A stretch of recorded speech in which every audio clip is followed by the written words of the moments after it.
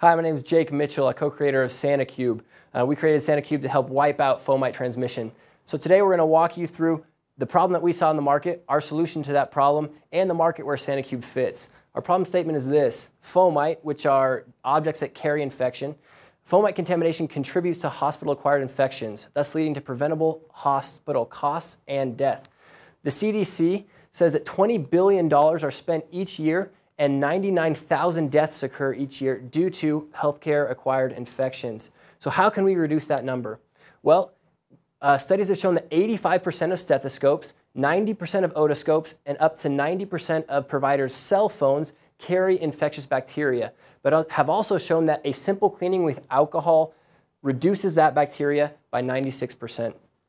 The Journal of Hospital Infections did a big study about the contamination of stethoscopes, and they determined that stethoscopes should be decontaminated between patients, but it's not being done. Why?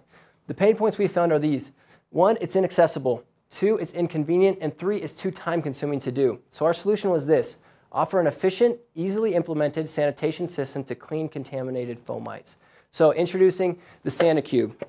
This is a wall-mountable alcohol swab dispensing device that dispenses these unwrapped alcohol swabs that are really easy to use. It's really as easy as taking a number to get in line at your local DMV.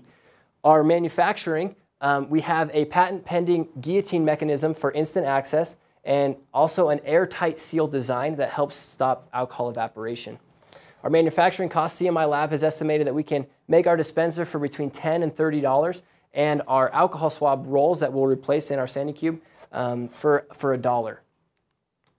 So there are already products on the market. What about these? Physicians have said that the current solutions to this problem are too messy. They leave a residue. They're inefficient and they're difficult to use, or they just take too long. So we see our entry into the field similar to that of hand sanitizer. When hand sanitizer was introduced, there already was a viable option. You could use soap and water, but introducing this more efficient, easy to use mechanism decreased hospital infections by up to 40%.